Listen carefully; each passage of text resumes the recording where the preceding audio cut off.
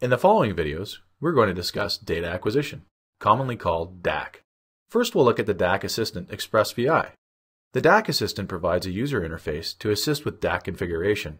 Through this interface, all required data acquisition parameters can be conveniently set up using a wizard. Start with a blank VI and place the DAQ Assistant on the block diagram. It can be found in the Measurement I/O subpalette under NI DAQ-MX or in the Quick Drop menu. Once we place our block diagram, the DAQ Assistant wizard is initialized. Once the initialization is complete, we will see a wizard-based set of screens which will allow us to specify all of the relevant information for our DAQ task. The first screen is to select whether we want to acquire signals or generate signals. Under the Acquire Signals tree, we can select analog, counter, digital, or TEDS inputs. Similarly, under the Generate Signals tree, we can select analog, counter, and digital outputs. Each of these choices will lead to a different set of choices downstream, although most of the key features between them are the same. For now, we will proceed with creating an analog input. Now that we have chosen the type of input, we are presented with a list of different types of transducers. In other words, we can choose what type of reading we want to perform. Some of our choices include voltage, temperature, resistance, frequency, etc. In this case, let's choose a voltage input. Once we have chosen the type of input, we have a choice of which channels we wish to use. Right now we only have a list of physical channels, although we could have a list of virtual channels as well. For now, we will choose one of the physical channels. Depending on which device we select, we will have a different number of channels available. We have the ability to choose one or more channels by using the Control or Shift keys.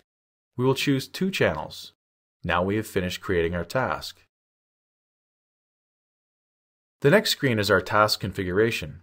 Here we have the ability to view and change our channels. We see here that we have 2 channels created because we selected 2 channels and they have been named Voltage 0 and Voltage 1. We can choose to rename the channel by right-clicking on it and choosing Rename. For now though, we will leave them as is. If we expand the window, we can view how our channel names are mapped to the device. In addition, we have the ability to set up the settings which include the input range, units, terminal configuration, and scaling. Beneath the channel settings, we have time settings. Here we can change the acquisition mode, the number of samples to read, and the rate at which we read them. Depending on the acquisition mode, the samples to read and rate controls will be disabled. One sample on demand will collect one sample as required. This is used for slow acquisitions with very little change. One sample hardware timed will collect data depending on the hardware sample rate which we can configure. N samples allows us to configure the number of samples to read and the rate. Finally, continuous samples will read samples continuously, and the samples to read control is our buffer size. We will choose continuous samples. The next section to discuss is the Triggering tab. For many applications, we want data acquisition to start under a software-controlled manner. In other words, as soon as our software calls our data acquisition task, the task starts immediately and starts returning data. Alternatively, it is possible to specify triggers of different types.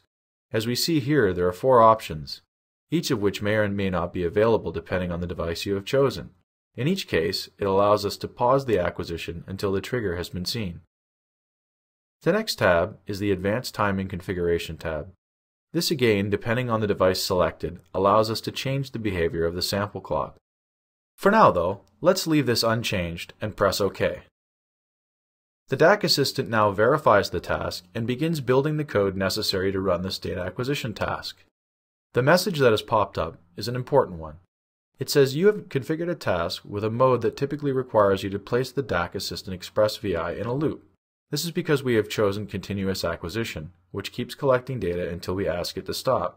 The message is asking us if we want to automatically create a loop. Yes, we do.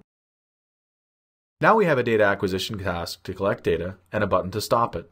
We have everything we need except a graph to display the data on. Let's right-click on the data output of the DAQ Assistant and choose Create Graph Indicator. Now if we run our program, we see our data collected and placed on the graph.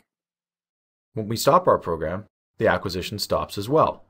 Before we finish, it is important to note that if we double-click on our Express VI, we can edit the settings we configured previously. Also, We can convert it to a regular function and view the block diagram by right-clicking on it and selecting Open Front Panel. It is important to note that once the Express VI has been converted, we can now edit the settings using the wizard. If we open the block diagram of this new VI, we can see that there are a number of DAQ sub-VIs included in this code.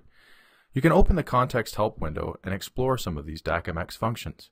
For further information, have a look at the detailed help for these DAQ functions.